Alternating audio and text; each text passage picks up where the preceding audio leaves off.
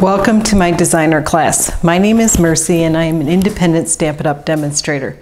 In today's tutorial, I will be showing you how I made this beautiful card. Now, the main stamp set I used is called Feathers and Frost, but I used a lot of the sprigs from this beautiful new Sprig Punch. Now, when I got the punch, I was a little bit concerned, how do you get things to place right and then put it on, etc., etc. And I came up with this idea, which might not be like a brand new technique, but I think that it really is helpful. So I will show you what I did in the template I created. Everyone knows I love my templates. So here's the template, and what I'm doing is I'm attaching to the circle and then placing it, gluing it down, and then adding the sentiment on top. So I'll show you about this template. Okay, I'll set this aside for the time being, and I'll bring out the Sprig Punch. They're very, very easy to do, although I did do a couple. One little tip I have, if you want to extend the paper, keep turning your paper every other direction, and you can fit more in. So there you go. It's easy as can be for that part. So what I did is I brought in my 1 3/4 inch punch, and I just punched out a circle for the lower part of the sprigs. And then for my top sprigs, I used a much, much smaller punch. This teeny little cute one, it's a 1/2 inch, I believe. Yes, it's 1/2 inch. And I just punched that out. So if you don't have these circles, you could maybe trace a lid or something, a button, I don't know, something like that, and you could still do the basic technique. So I will go ahead and bring in my sprigs, and what I did was I started off with the center one, and I wasn't too concerned to which direction it is, but definitely glue down your first one. I'll bring in my Tombow glue so that you can see how I did this and how quick it really is. All right.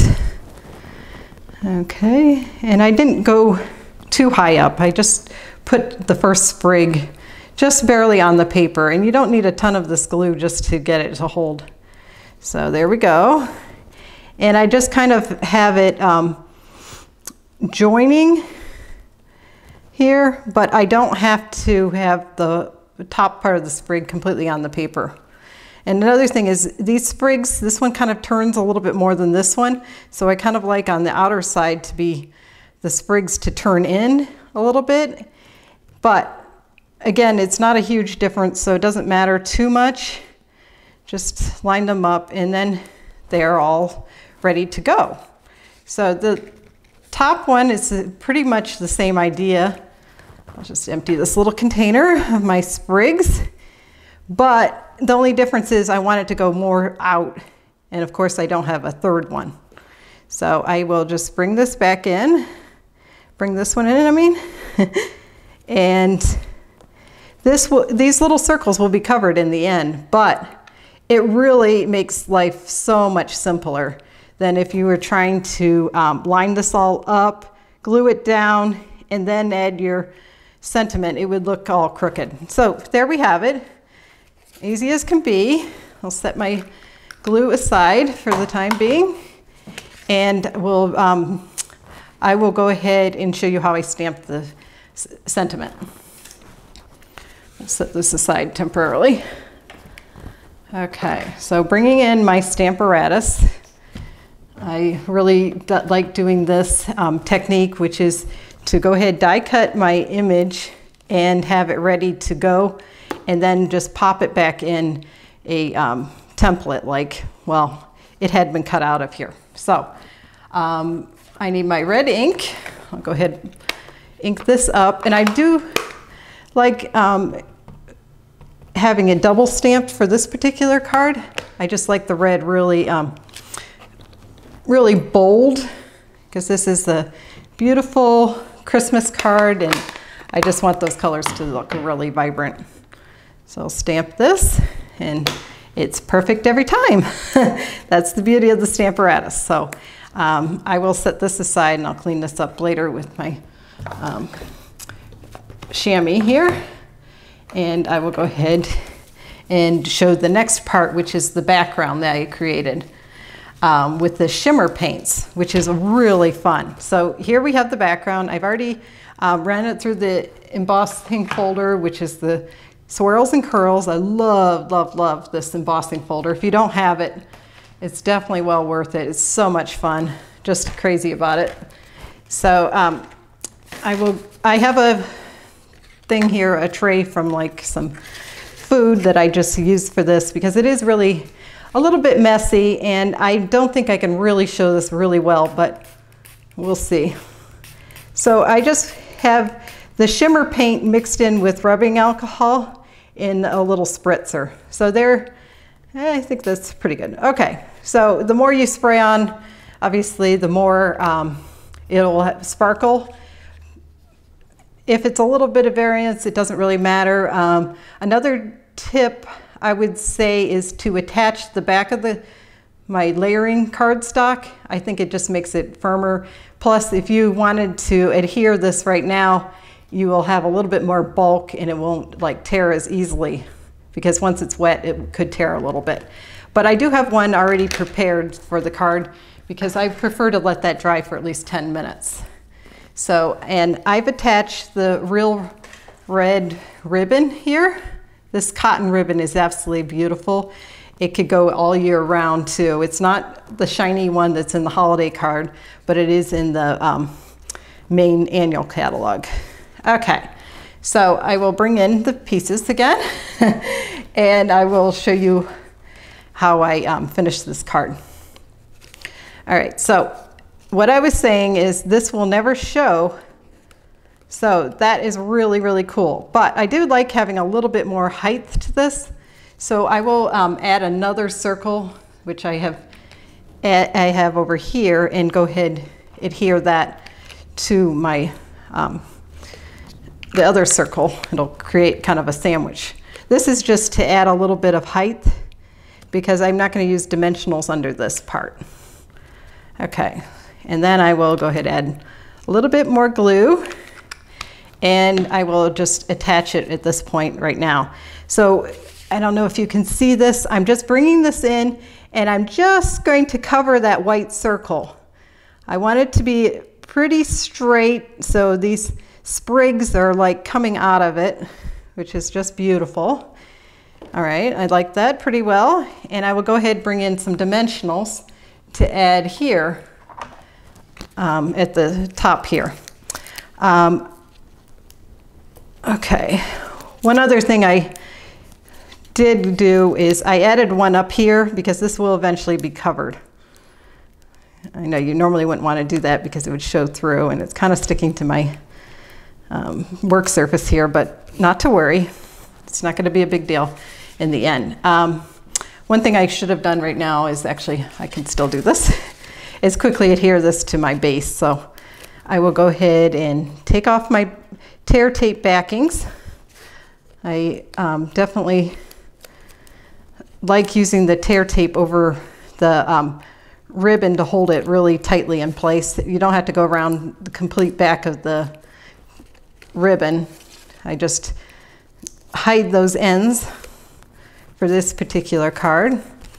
So bringing it back, I will just go ahead and line this card up and put it in place, hopefully straight. We definitely want it straight.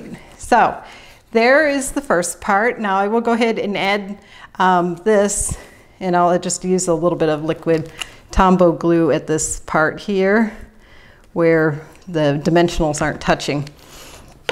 And it should be pretty, it should stay definitely in place. Okay. And the other thing I want to do is have this little red showing through this part of the die cut. I hope I got this straight. Looks pretty good. And now you can see a little bit here, but I'm really not concerned about that because this will go here. And then in addition to that, we will have the flower to cover up anything that might be showing. So bring in my Tombow and then set this just so, you know, you get and it shouldn't cover the sentiment. But if I want, I could add some glue dots, which I might do at the end. All right, so here's the flower. I will go ahead and bring back my blends, and I used Real Red for the main part. I'll quickly show you. This goes very quickly. I would suggest trying to avoid coloring the embossed gold embossing, because it will kind of, the color red will get on it and it just won't look right. It also, blends tend to dull the embossed part. So definitely try to avoid it, but it's not too hard to avoid with the blends. The blends go really fast with coloring. That's why I'm crazy about them. They're just so easy, and you don't have those like lines that you would get if you used a regular marker. All right, so bringing in my fine tip edge of the cherry cobbler, I will just add a little bit of tips to this, if you will. I just think that I kind of look at this like a poinsettia flower, but I'm not sure really what it's supposed to be. It's, I guess, whatever you want it to be. I'll go ahead and add a little bit of my Granny Apple Green to the center. I think that this makes a beautiful Christmas card. It goes great with Real Red, I think. So I highly recommend trying that combination of Real Red and Granny Apple Green. I think it's stunning. Just a little bit of Tombow here. And I will put this in place. Now, I just want to cover that white circle, that half-inch circle. I think that looks like it does the job. Isn't that beautiful?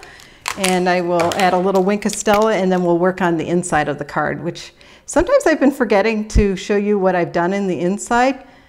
Especially with dark cardstock, I really love adding an inside, and you can sometimes expand on your sentiments inside the card, which is cool.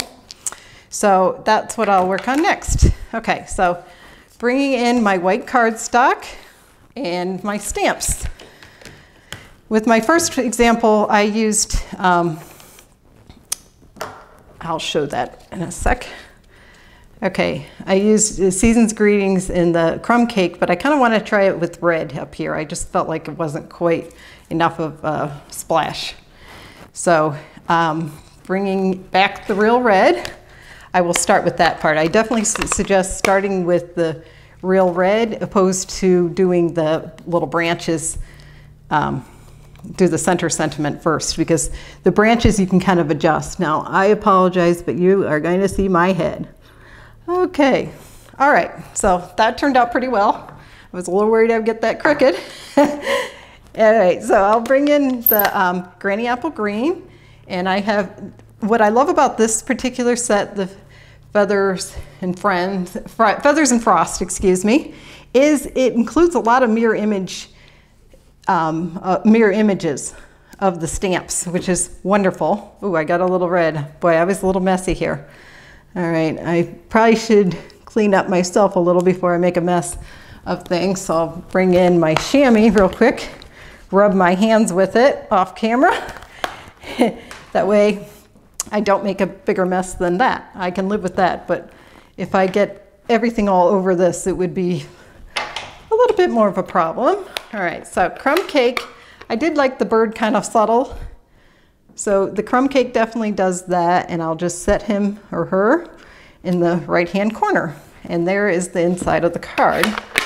I will quickly add a little bit of Tombow and adhere it, and hopefully you will get some good ideas from this card. I felt like using those circle punches really made the placement of these sprigs so much easier and foolproof compared to just trying to line them up and put them in place.